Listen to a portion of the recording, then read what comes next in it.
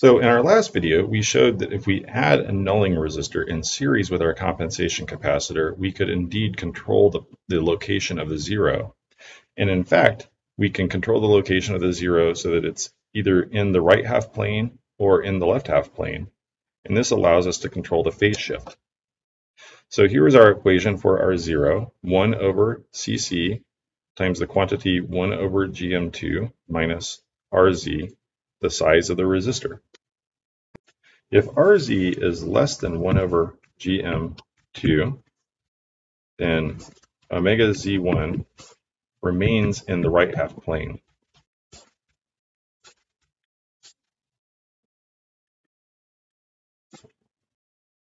Of course, we can control the frequency of the zero, so this isn't necessarily a problem. But we also have some advantage if we move it to the left half plane. So if Rz is greater than 1 over Gm2, then omega Z1 moves to the left half plane.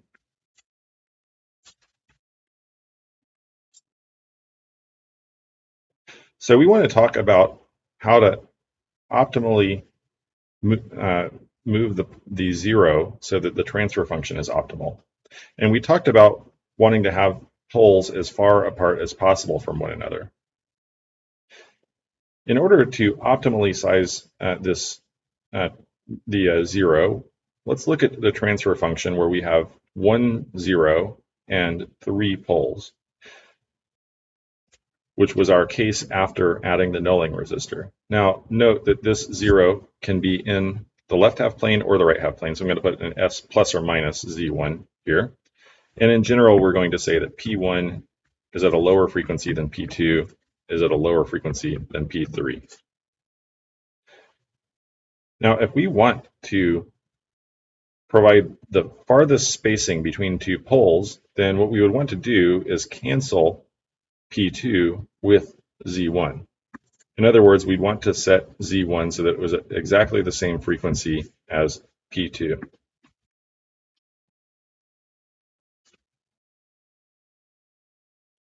All right, so let's look at how to do that. We know that 1 over Cc times 1 over Gm2 minus Rz is our Z1. We want to set this equal to Gm2 over Cl. And this tells us then that Rz needs to be equal to Cc plus Cl over Cc times 1 over Gm2.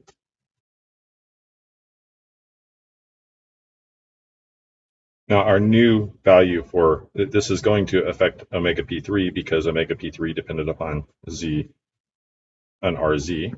So omega P3 is now going to be equal to 1 over Rz times C1, and we can substitute our new value for Rz, and we find that the new omega P3 is equal to 1 over C1 times 1 plus Cl over Cc times 1 over Gm2.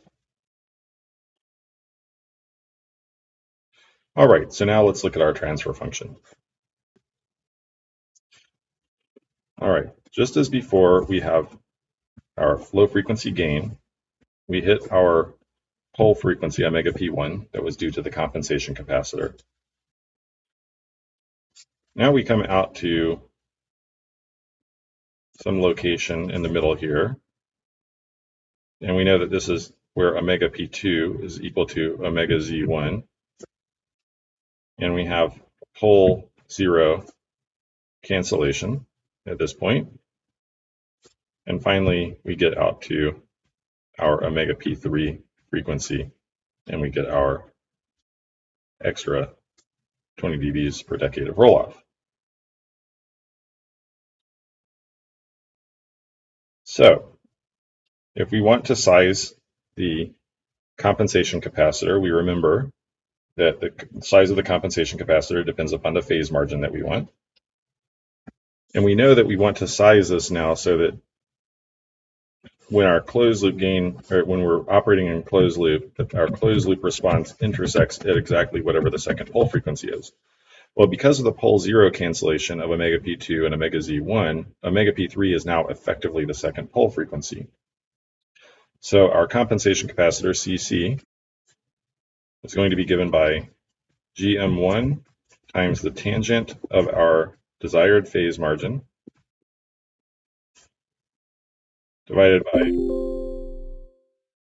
omega p3 times our desired closed loop gain, ACL. We can, of course, substitute the value for omega p3 that we just found, and we would find that CC is equal to the square root of GM1 over GM2 times C1 times CL divided by our closed loop gain.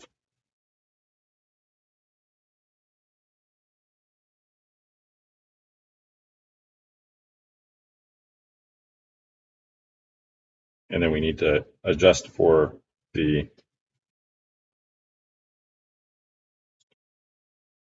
scaling factor due to the phase margin. I need to move this equation just a little bit.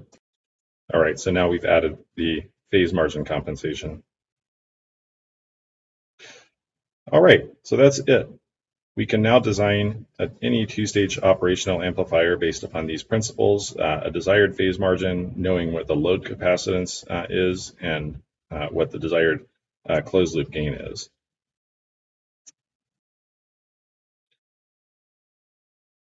Now, if we're making a generic amplifier, we generally design for a closed loop gain equal to 1, assuming that the amplifier maybe uses a buffer. This is generally the worst case.